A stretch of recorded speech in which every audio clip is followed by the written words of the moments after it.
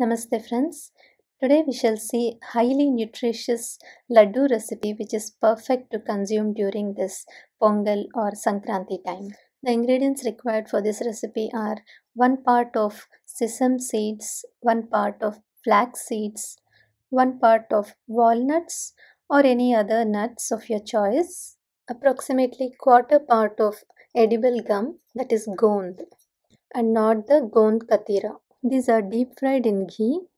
Then quarter teaspoon of spice mix powder, 1 part of jaggery and quarter part of ghee.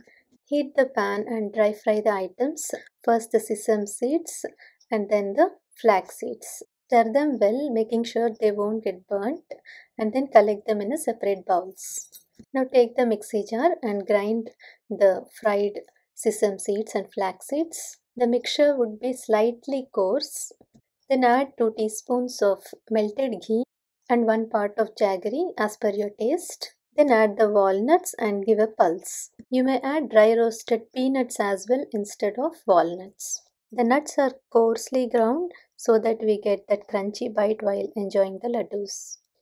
Then a bowl of edible gum, that is ghee roasted, and spice mix powder are added.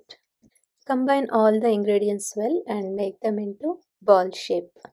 You may add little extra ghee if the laddoos are not binding well. That's it. It just needs approximately 10 minutes to make these laddoos. The ingredients used in this laddoos are highly anti-inflammatory. They regulate hormones, helpful to maintain healthy skin and hair. Flax seeds and walnuts are rich in omega-3 fatty acids, so very good to reduce cholesterol and maintain healthy heart. These are also very good for bones, muscles, nerves, improves memory, and very helpful in arthritic and asthma conditions too. And above all, these are very tasty laddoos. Just make them and experience yourself their taste and its benefits. Thank you very much.